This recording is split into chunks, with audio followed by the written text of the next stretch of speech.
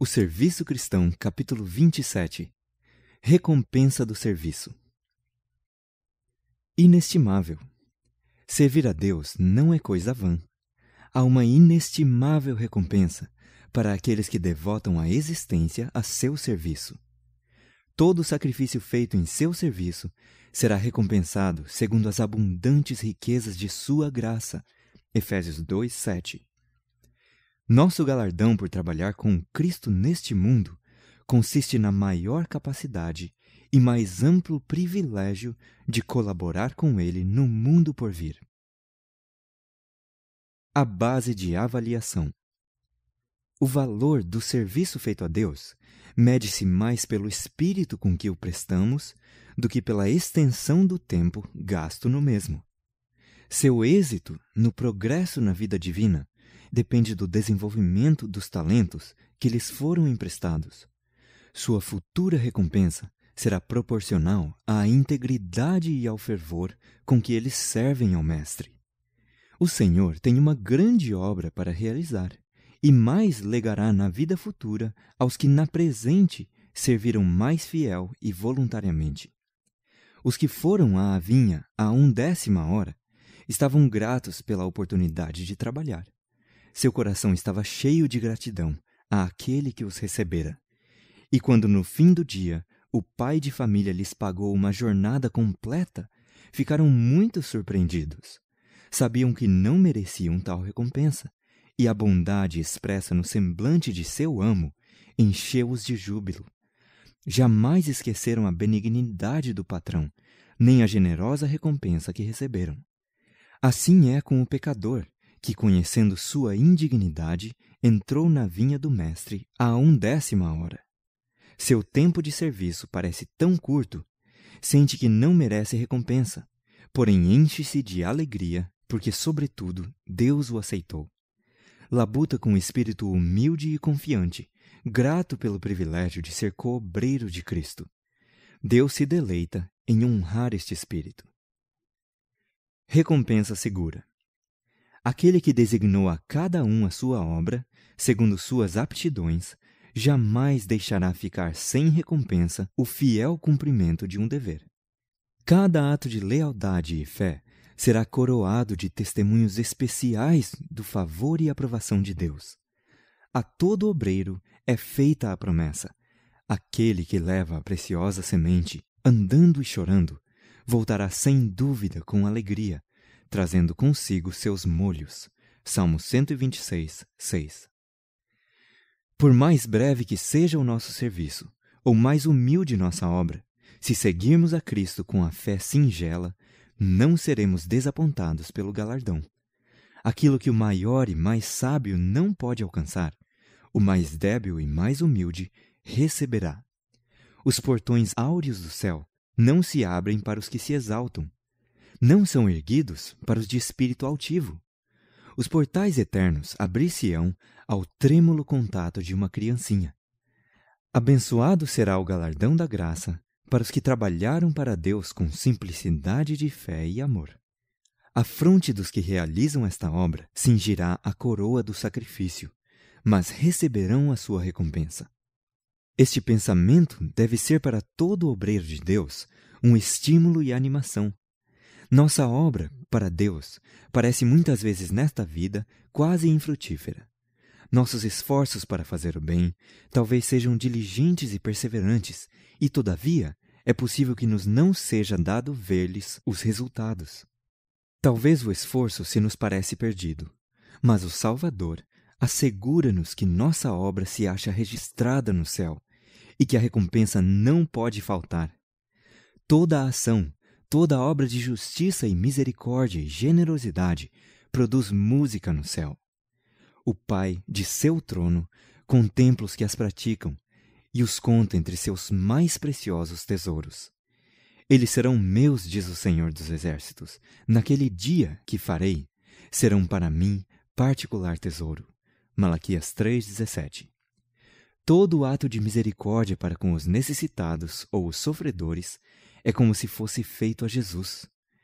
Todo que socorre ao pobre, se compadece do aflito e do oprimido, ou ampara o órfão, põe-se em mais íntima relação com Jesus. Cristo considera todo ato de misericórdia, de beneficência e de cuidadosa consideração para com o desafortunado, o cego, o coxo, o enfermo, a viúva e o órfão, como feito a Ele mesmo. Essas obras são conservadas no registro celeste e hão de ser recompensadas. Uma justa recompensa. O Senhor é bom, é misericordioso e terno de coração. Conhece a cada um de seus filhos. Sabe exatamente o que cada um de nós está fazendo. Sabe o justo mérito de cada um. Não quereis pôr à margem vossa lista de méritos, vossa lista de condenações, deixando que Deus faça sua própria obra? Haveis de receber vossa coroa de glória, se atentardes para a obra que Deus os confiou. O Senhor deseja que descansemos nele, sem pensar na medida do galardão. Quando Cristo habita na alma, o pensamento de remuneração não é supremo. Este não é o motivo impelente do nosso serviço. De cortiços, de pobres choças, de prisões, de cadafalsos, das montanhas e desertos, das cavernas da terra e dos abismos do mar, Cristo recolherá seus filhos. Na terra tinham sido destituídos, afligidos e atormentados. Milhões baixaram ao túmulo, carregados de infâmia, porque recusaram render-se às enganosas pretensões de Satanás. Por tribunais humanos, os filhos de Deus foram condenados como os mais vis criminosos. Mas próximo está o dia em que Deus mesmo é o juiz. Salmo 56. Então, as sentenças dadas na terra serão invertidas. Então, tirará o opróbrio do seu povo de toda a terra. Isaías 25:8. Vestes brancas dar-se-ão a todos eles, e chamar-lhes-ão povo santo, remidos do Senhor. Isaías 62:12. A recompensa presente. Felicidade. Aqueles que devotam a existência a um ministério semelhante ao de Cristo conhecem o que significa a verdadeira felicidade. Seus interesses e orações estendem-se muito além de si mesmos. Eles próprios crescem à medida que procuram ajudar a outros. Familiarizam-se com os planos mais amplos, os mais admiráveis empreendimentos, e como não hão de eles crescer, se colocam nos divinos condutos de luz e de bênçãos? Esses recebem sabedoria do céu. Identificam-se mais e mais com Cristo em todos os seus planos. Não há margem para a estagnação espiritual. A igreja que se empenha com êxito nessa obra é uma igreja feliz. O homem ou a mulher, cuja alma se comove de compaixão e amor pelos que erram, e que trabalham para trazê-los ao redil do grande pastor, ocupam-se numa bendita obra, e como enleva o pensamento de que ao ser assim resgatada uma alma, há mais alegria no céu do que por 99 justos. Coisa alguma é fastidiosa para aquele que se submete à vontade de Deus. Fazê-lo como ao Senhor é um pensamento que empresta encanto a qualquer obra que Deus lhe confie. O obreiro cristão não acha nenhum trabalho enfadonho no desempenho da tarefa que lhe foi designada pelo céu. Recebe a recompensa do seu Senhor ao ver almas libertas da servidão do pecado. E essa alegria o recompensa de todo o sacrifício. Tornar-se um obreiro, prosseguir pacientemente em fazer o bem que requer o trabalho abnegado, é uma obra gloriosa, a qual o céu aprova. Cristo se deleita em tomar material de que aparentemente não há esperança, aqueles que Satanás tem degradado e por cujo intermédio tem operado, e tornar-lhes objeto de sua graça. Ele faz de seus filhos instrumentos na realização desta obra, em cujo êxito, mesmo nesta vida, encontram preciosa recompensa. Bênção. Todo esforço feito para Cristo reverterá em bênçãos para nós mesmos. Todo dever cumprido, todo sacrifício feito em nome de Jesus traz uma recompensa excelente. No próprio ato de cumprir o dever, Deus fala e dá sua bênção. Devemos viver neste mundo para ganhar almas para o Senhor. Se ofendemos os outros, prejudicamo-nos a nós mesmos. Se os beneficiamos, somos nós mesmos os beneficiados, pois a influência de toda a ação boa se reflete em nosso próprio coração.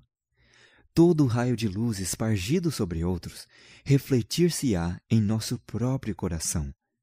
Toda palavra bondosa e compassiva que se dirija a um aflito, toda ação praticada para aliviar um oprimido e toda dádiva que se destina a suprir as necessidades de nossos semelhantes, dada ou feita tendo em vista a glória de Deus, resultará em bênçãos para o doador.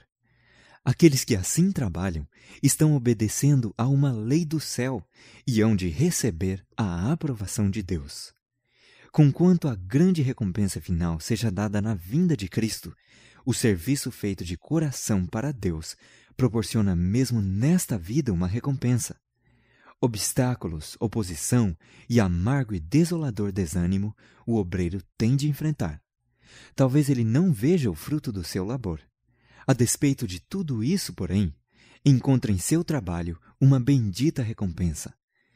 Todos quantos se entregam a Deus num serviço desinteressado pela humanidade, estão cooperando com o Senhor da Glória. Este pensamento adoça toda a fadiga, retempera a vontade, revigora o espírito para qualquer coisa que possa sobrevir. Saúde. Fazer o bem é excelente remédio para a enfermidade.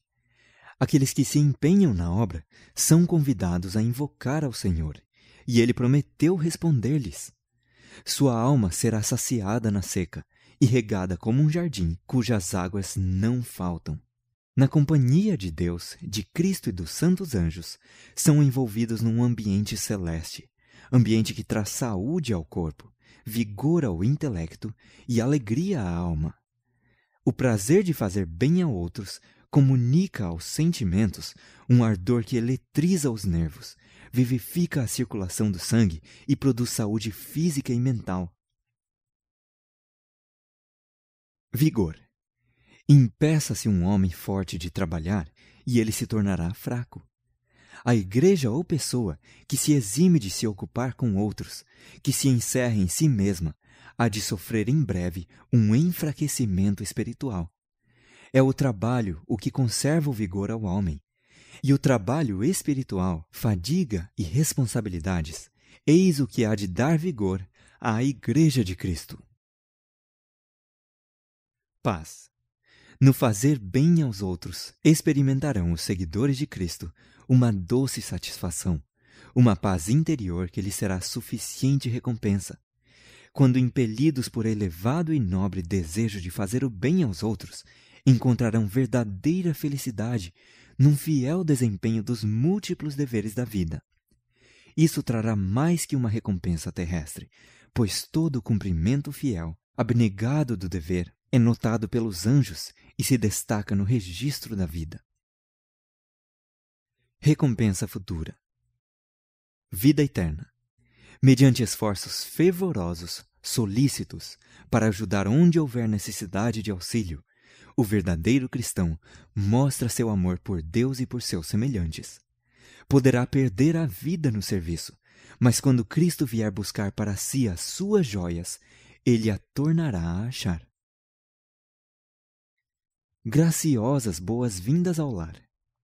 Detende-vos no limiar da eternidade e escutai as alegres boas-vindas dadas àqueles que nesta vida cooperam com Cristo, reputando como privilégio e honra sofrer por sua causa. Aí os remidos saúdam aqueles que os conduziram ao excelso Salvador. Unem-se no louvor daquele que morreu para que os seres humanos pudessem fruir a vida que se mede com a de Deus. A luta está terminada. Estão no fim todas as tribulações e contendas. Cânticos de vitória reboam pelos céus inteiros, enquanto os remidos permanecem em volta do trono de Deus. Todos entoam o jubiloso coro: digno é o Cordeiro que foi morto e que nos remiu para Deus. Apocalipse 5:12. Se o relatório mostra haver sido essa a sua vida e que seu caráter foi assinalado pela ternura, abnegação e beneficência, receberão a bendita certeza e a bênção de Cristo: vinde benditos de meu Pai, possuí por herança o reino que vos está preparado desde a fundação do mundo. Mateus 25:34. Ambiente celeste. Agora a igreja é militante. Agora temos de enfrentar um mundo de trevas quase inteiramente dado à idolatria. Mas está chegando o dia em que será travada a batalha e ganha a vitória. A vontade de Deus deve ser feita na terra como o é nos céus. As nações dos remidos não conhecerão outra lei senão a lei dos céus. Constituirão todos uma família feliz e unida, revestida com as vestes de louvor e ações de graças, as vestes da justiça de Cristo. Toda a natureza, em sua arrebatadora formosura, oferecerá a Deus um tributo de louvor e adoração. O mundo será banhado com a luz do céu. A luz da lua será como a luz do sol, e a luz do sol será 7 vezes maior do que é hoje. Os anos descorrerão na alegria. Sobre essa cena, as estrelas da manhã cantarão em uníssono e os filhos de Deus exultarão de alegria, enquanto Deus e Cristo se unirão proclamando: não haverá mais pecado nem morte. Alegria. A recompensa dos obreiros de Cristo é entrar em sua alegria. Aquela alegria que o próprio Cristo antecipava com ansioso desejo é apresentada em sua petição ao Pai. Aqueles que me deste, quero que onde eu estiver, também eles estejam comigo. João 17:24. Em nossa vida aqui, posto que terrestre e restrita pelo pecado, a maior alegria e mais elevada educação se encontram no serviço em prol de outros. E no futuro estado, livres das limitações próprias da humanidade pecaminosa, será no serviço que se encontrará a nossa máxima alegria e mais elevada educação, testemunhando e aprendendo novamente, sempre que assim o fizermos, as riquezas da glória deste mistério, que é Cristo em vós, esperança da glória. Colossenses 1:27. Participam dos sofrimentos de Cristo e também participarão da glória que há de ser revelada. Unidos com Ele em sua obra, com Ele sorvendo o cálice da amargura, são também participantes de sua alegria. Frutos da sementeira.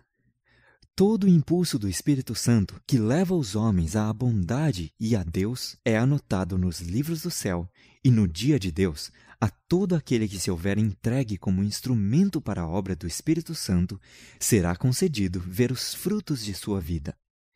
Quando os remidos se acharem perante Deus, responderão a seus nomes almas preciosas, que aí se encontram em virtude dos fiéis e pacientes esforços feitos em seu favor, das súplicas e do fervor com que os persuadiram a fugir para o forte.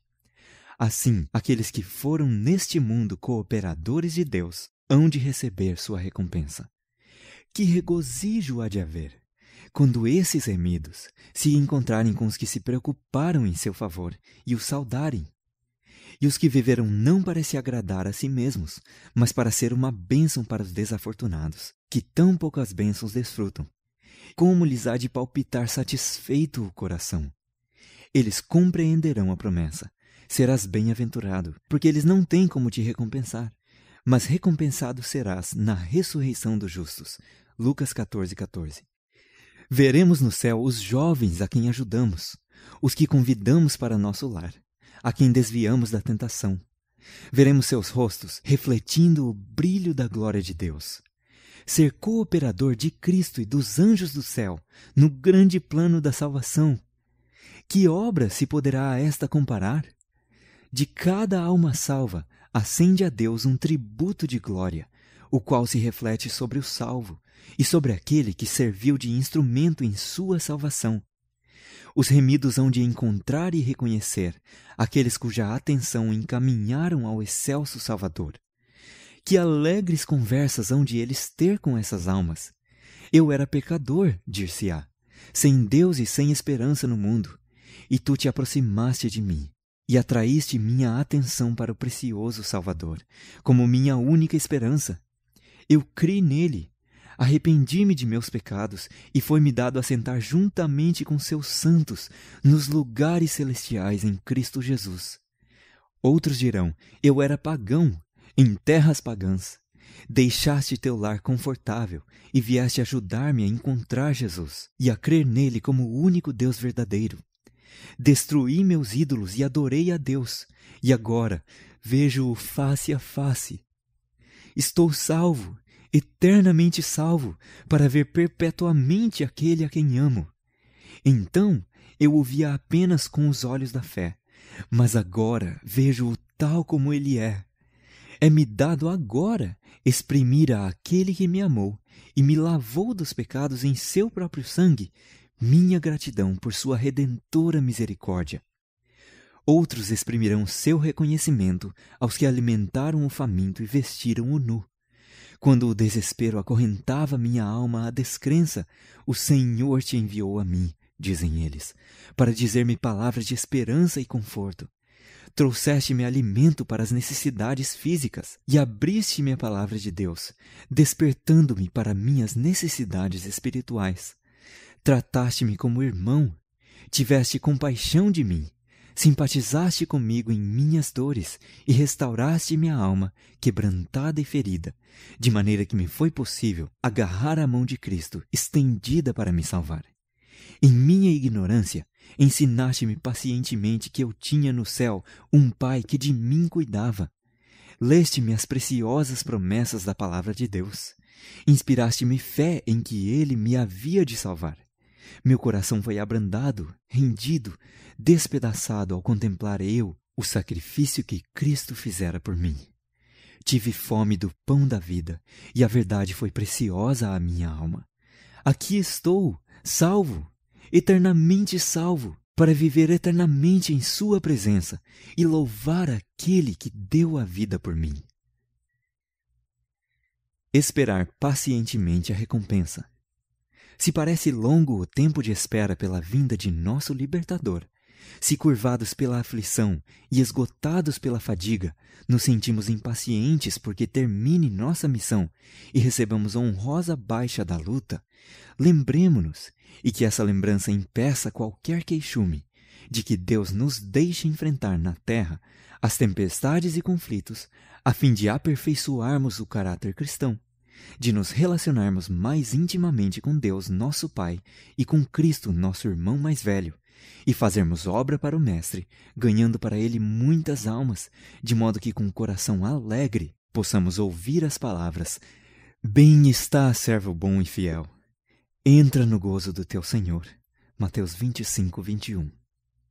Sê paciente, soldado cristão. Ainda um pouco, e aquele que há de vir virá. A noite de fatigante esperar, de vigia e tristeza, está quase passada. Em breve será dada a recompensa, o dia eterno há de raiar. Não há tempo agora para dormir, não há tempo para se desperdiçar em inúteis lamentos. Aquele que se arrisca a cochilar agora, perderá preciosas oportunidades de fazer o bem. É-nos concedido o bendito privilégio de ajuntar molhos na grande colheita, e cada alma salva será mais uma estrela na coroa de Jesus, nosso adorável Redentor. Quem está ansioso por depor a armadura, quando continuando um pouco mais a batalha, conquistará novas vitórias e ganhará novos troféus para a eternidade? O fim do capítulo 27 do Serviço Cristão. O fim do livro O Serviço Cristão.